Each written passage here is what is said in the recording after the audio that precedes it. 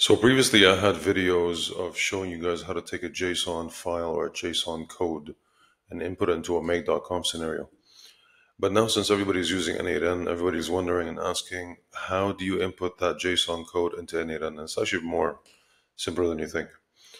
So let me show you, for example, here. I got a JSON code. This is what a JSON looks like. Okay, very confusing to the non-coder, and you don't need to be one. So all you got to do is copy it. You can go into your n8n. You're going to create a new workflow. Okay, and very simply, you're going to click anywhere on the screen and paste it. You're just going to wait a few seconds and it's going to load for you. Okay, now the only thing that you have to do here is change the credentials. Okay, let me move my screen out of the way here.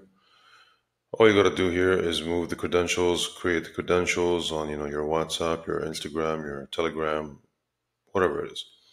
All right, so all these red ones here you got to fix and input your new credentials, and the workflow should work just fine.